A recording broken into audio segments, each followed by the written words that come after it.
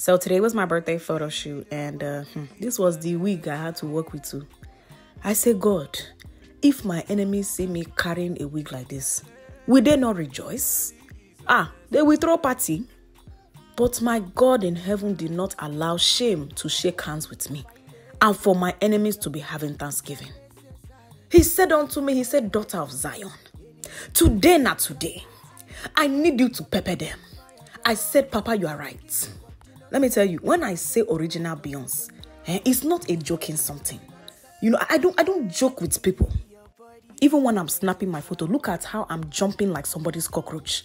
Because if you're going to carry the title of original Beyonce, you have to be serious. You don't take it as a joke.